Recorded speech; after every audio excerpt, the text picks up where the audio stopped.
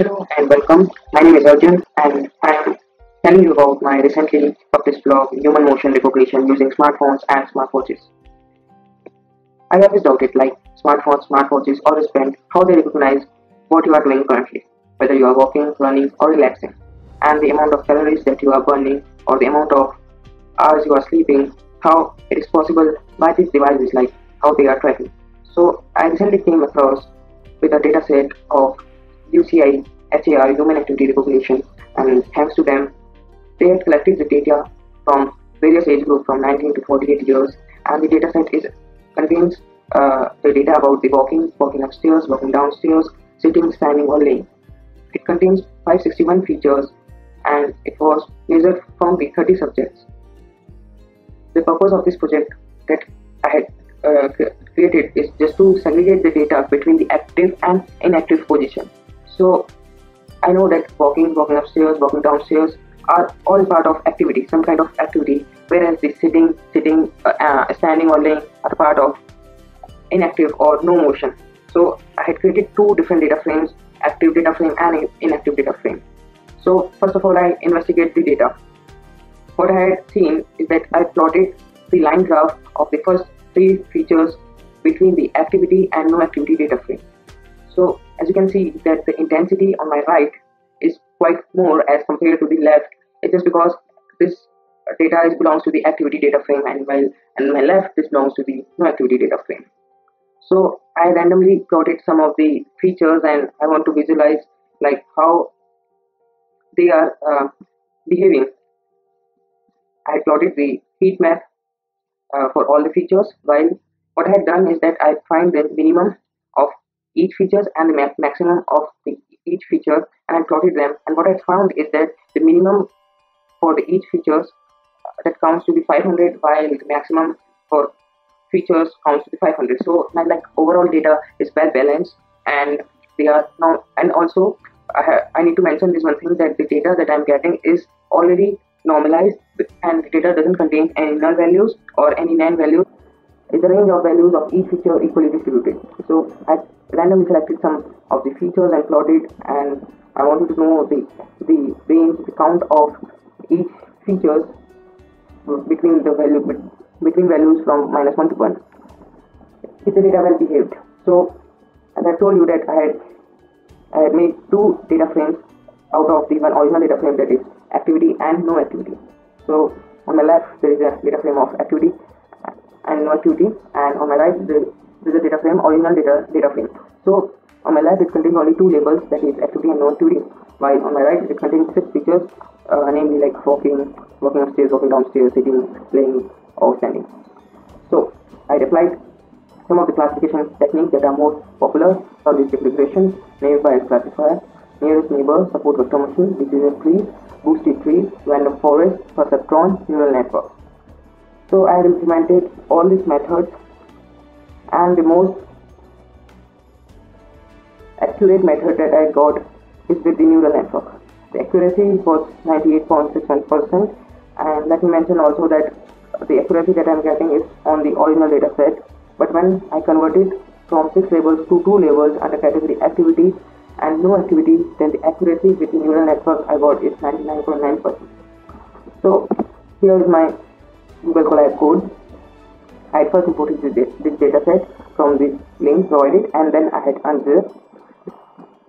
Then I read the data, like there were files in the test folders, X test, that is your features test values, and the Y test, that is your target values.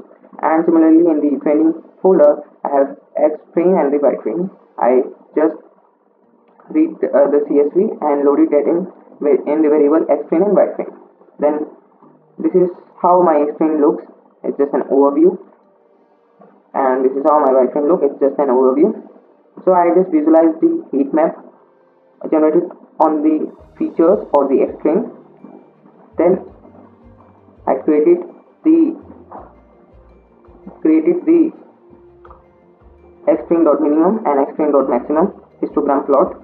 I find that the minimum of all the features presented has a count of around 500, whereas the maximum has a count of 500 also. So my data is well balanced and normalized. Now I selected randomly and plotted just some graph to analyze their range.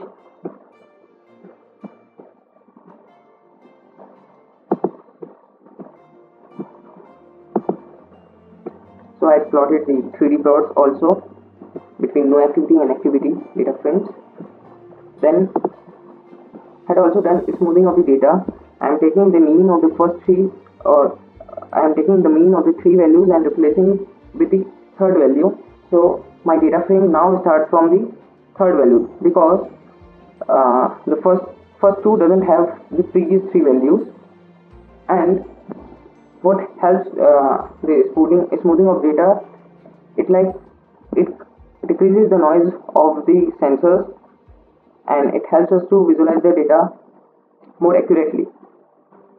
Now I had a comparison between no activity and activity data frame, and these are the range of activity and no activity data frame, and this is the range of the normal data frame. So my overall data set is almost equally distributed. So I plotted randomly 12 features and their range to see if they are equally distributed. Now this is the classification that I had done on linear classification. Here's neighbors, support vector machine, decision trees, boosted trees, random forest, perceptron, and neural networks. So in logistic regression, my overall weighted average accuracy was about 96%, and my accuracy was 77.03, and this is the lowest that I had achieved so far, and the k nearest neighbor around 89%. But this method is quite slow as it computes all the nearest neighbors. The SVM has a decent accuracy of about 94%. The cart has an accuracy of 86%. So the cart and the knife base are little conventional methods, so that's why the accuracy are little bit low, but it again depends upon data set to data set. And here methods like neural network and random forest are giving much more greater accuracy. Now perceptron is also giving around 94.8% accuracy, and the neural network is giving an accuracy of 99.25%, or I would say 98.58%, and this was achieved on an 20 epoch. Labels were reduced to 2 only activity and no activity. Our neural network were able to get an accuracy of nearly 99.9%. So right now I was predicting on the actual data set, but when I reduced the number of classifications from 6 to 2, then my accuracy jumped up to 99.9%, and this is all I had done so far. I am open for your suggestion. Thank you.